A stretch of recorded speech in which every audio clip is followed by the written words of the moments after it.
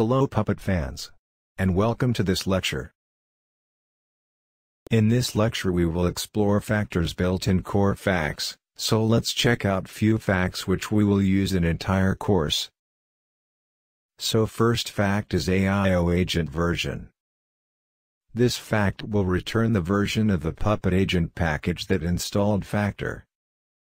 So run command factor-PAIO_agent_version to get the AIO agent version info. Next is disks fact, which will return the disk block devices attached to the system, so run command factor-P disks and it will print the disks information for all the disks present in the server.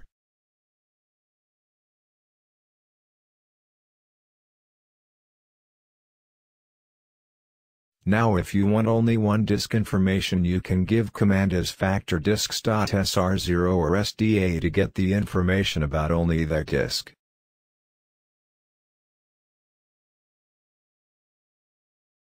You can also add the options to get only the size of that disk. So run factor-P disks.sr0.size to print the disk size. Next fact is file systems, which will return the usable file systems for block or disk devices. So run command factor-P file systems to print the available file system, which is XFS for my system. Next fact is _virtual. This fact will return whether or not the host is a virtual machine. So run command factor-P _virtual and it will print as true if your server is a virtual server. Next we have kernel fact. This will return the kernel's name. So run command factor-P kernel to get the name of kernel. Next fact is kernel major version, which will return the kernel's major version. So run command factor-P kernel major version and this will print your server kernel major version. Next fact is kernel release, which will return the kernel's release. So run command factor kernel release and this will print your server kernel's release. Next fact is load_averages, which will return the load average over the last 1, 5 and 15 minutes.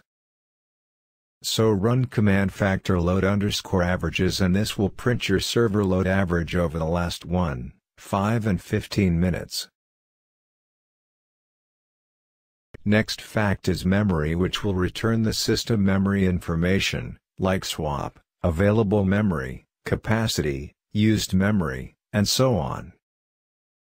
So run command factor memory and this will print your server memory information. Now if you wanted to print only system available memory, run command factor memory.system.available, which will print only system memory, not swap memory. To print the system memory capacity, run command factor memory.system.capacity.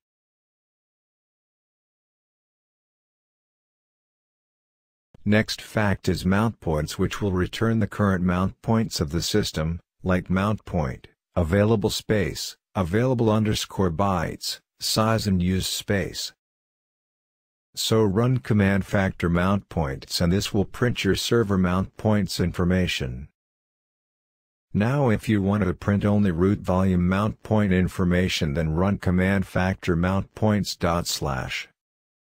This command will print the root mount point information, like available space, mounted device, and file system type information. Now if you wanted to print only root mount point device information, then run command factor mount points . Device. This will print the device name mapped to root volume.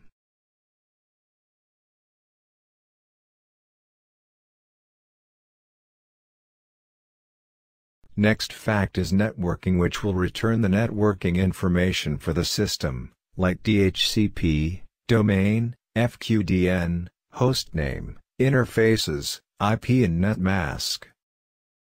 So run command factor networking and this will print your server networking information. Now if you wanted to print the information of one of your network interface, then run command factor networking.interfaces.interface name.